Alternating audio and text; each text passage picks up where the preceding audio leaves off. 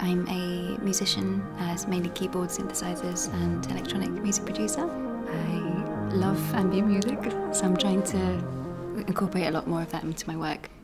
I started the recording process in my home studio, and then we took a car out on a binaural head and took lots of field recordings from the area, like forest and a lake, and some sounds from real world, so the nature sounds around here, like there's beautiful birds in the morning. We've actually reamped one of the tracks completely using the D&B audio technique. Loudspeaker array has 8 loudspeakers positioned around a binaural head, which has allowed us to pan and place things. So we've either made everything wider or physically moved things around so they move around your head, and, you know, quite a spooky situation. Immersive audio has been something I've been really interested in, so it's been a dream to be asked to be part of this project. It's best listened to with headphones on, and it's called Immersive Audio.